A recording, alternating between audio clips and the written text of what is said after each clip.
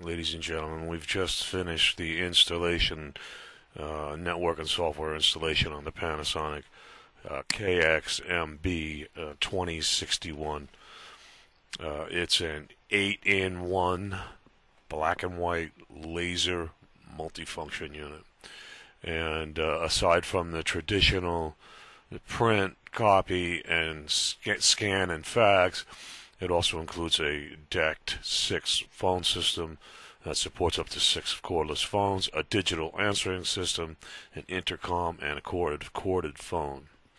This means that you need one phone line to do fax, voicemail, and it's automatically voicemails can be automatically routed to email accounts so that you can listen to voice messages from a PC, a smartphone, or anything else that has email capability and digital audio playback. So this is a pretty interesting little system for $249. If you consider that you get a black and white MFP with all of these voice and routing, voicemail and fax capabilities, I mean, it's just about perfect for a small company that is starting up, is going to have to think about a phone system, think about an MFP, think about a copier, think about a fax machine.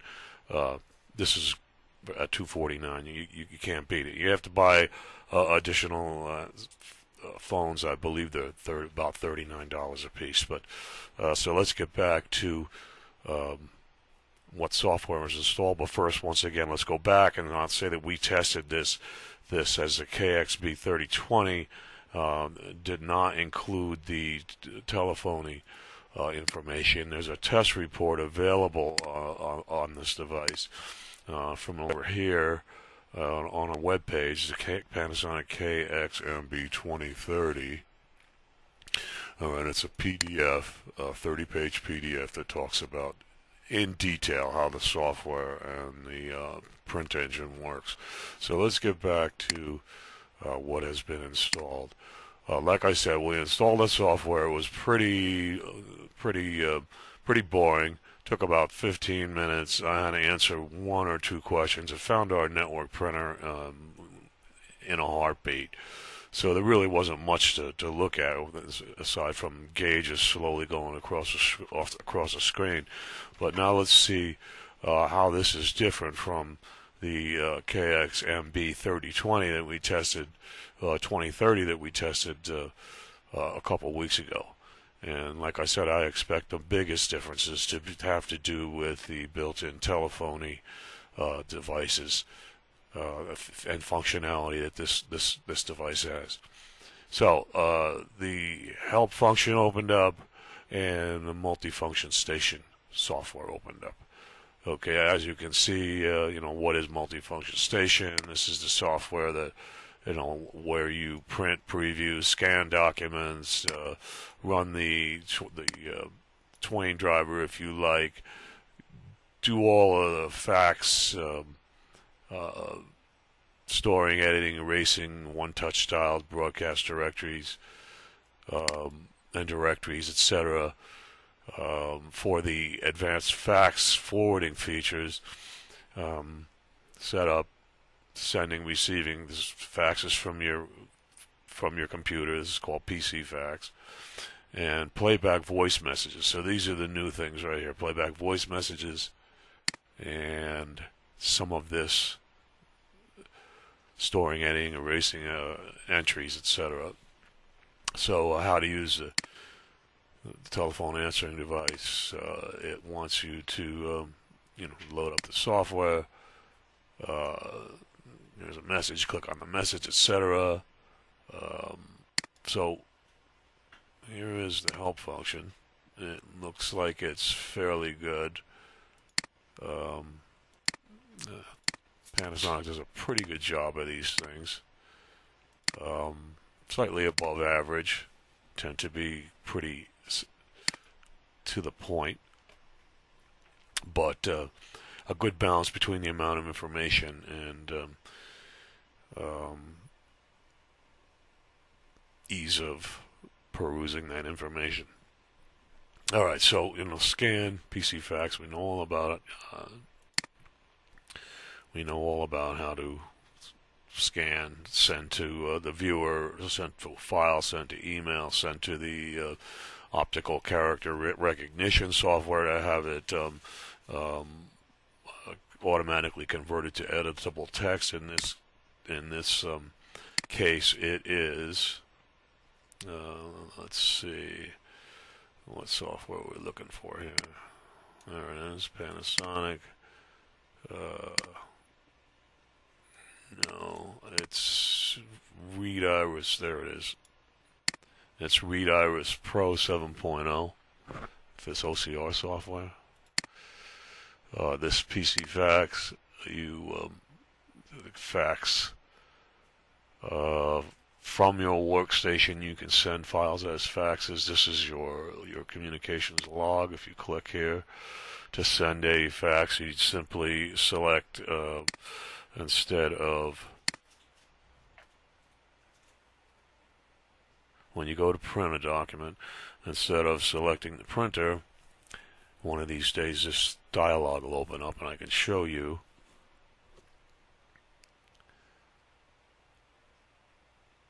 Any day now this dialog will open up and I can show you. The green thing here is taking its time.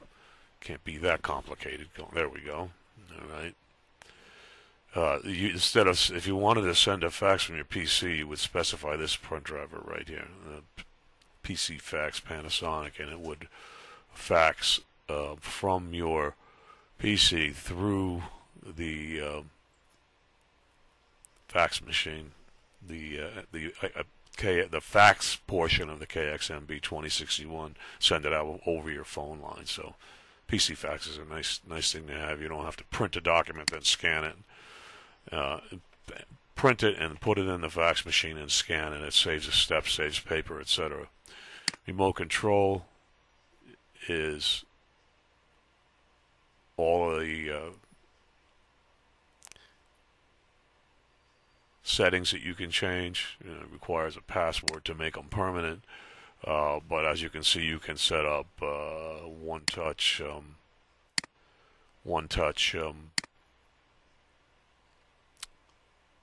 phone numbers. I'm looking how you set them up, but I don't see from here. Edit, change. Okay, phone book, new.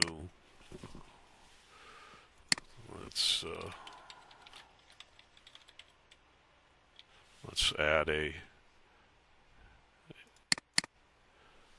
phone book.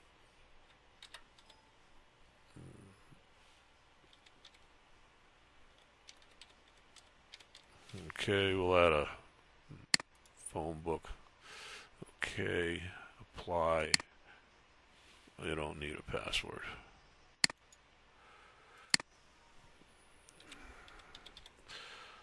Oh, let's see. I guess it wants the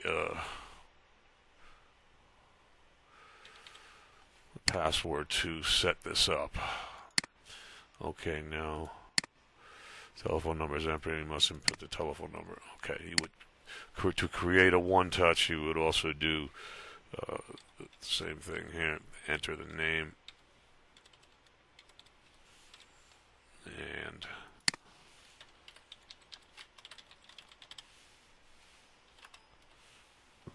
okay, and that'll show up on a one-touch key on the control panel under number 1.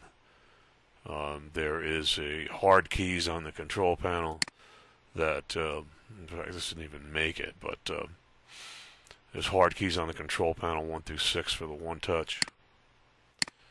Okay, here's all your setup for your fax, your logo, your fax number. You would put it in here, 973-366-6782.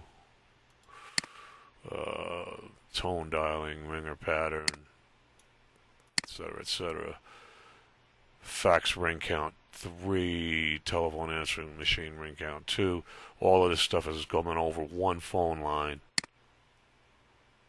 so you don't need to have Uh, you don't need to have a separate fax phone line, although you can put on a separate fax phone line. When it answers and determines whether it's a fax or not, you can set I'm not so sure that ringer pattern has anything to do with auto fax recognition, similar to distinctive ring on say an HP, but we'll see down the road how it works with the voice answering machine and fax, and whether or not it can automatically determine that a fax is coming. I'm sure it will. Oh, here it is, distinctive ring. So you'll be able to say, okay, if it hears a distinctive ring on the on the phone, that means that a fax is coming in, and it's going to automatically go into fax mode. And it's got 4 different ring patterns that are attached to the distinctive ring. It's like double ring, triple ring, double and triple ring, etc. A through D. And then you can have it go B through D, and this is probably all the different ring patterns. This is single ring, this is probably double ring, this is probably triple ring, so more information in the help will tell you exactly what those rings are, but you can set the distinctive ring and the ring pattern just in case your fax doesn't answer correctly in conjunction with your telephone answering machine or your manual pickup of the handset. And so you can see there's all kinds of stuff you can change here. Here is your fax journal. Here's some caller ID information. Do I want to change this? I want it to save the changes. I have to enter the password. Okay. Utilities. Okay, viewer, we know what that is. It looks at scanned files.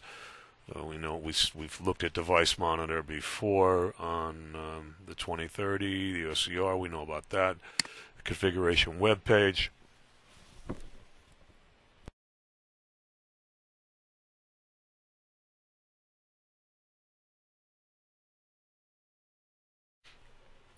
Opens up a web browser, goes to the device, built-in web page of the device. It allows you to go in and do more advanced changes than the utility. And as you can see, you can set up all of this stuff for the telephone answering device. There's web fax preview, web voice playback,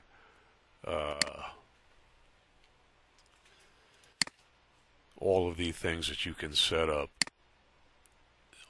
in the software, in this software here.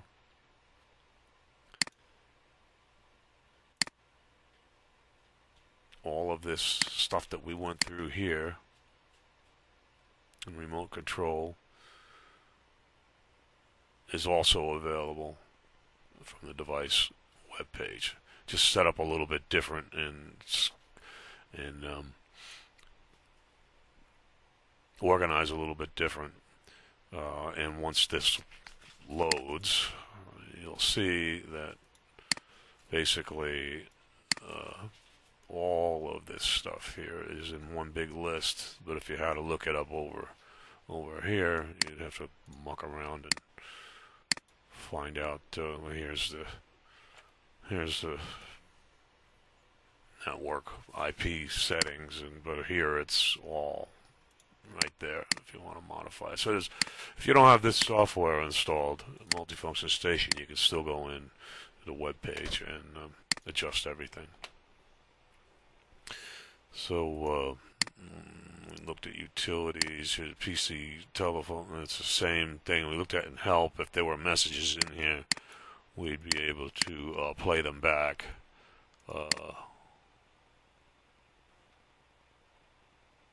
And basically this is just for playing back things. It doesn't look like there's any kind of forward or anything like that, but we'll find out once we start really getting into how the telephone answering machine works. Alright, and settings. This is general settings. Nothing too dramatic, except for here shows you what the defaults are going to be if you select in this viewer. If you select viewer from this scan tool, this is the default settings for viewer. You want to set, if you want for file, you can do color, resolution, darkness, lightness. You can save it to different folders. You can set up different folders to have it. Each user could have their own folder here, the scan to file folder on a workstation. Actually, it's on their workstation, so they don't need to have their own folder. Your settings for email, your settings for OCR, and then the custom setting is a little more comprehensive because it'll allow you to select custom and then specify an application like Photoshop or Paint, MS Paint, and then the document will come across as any of these formats and automatically launch into an application that you've specified here. So if you sent over a PDF, you could have it automatically launch Adobe Acrobat per se. So those are the settings as related to this multifunction scan. All right.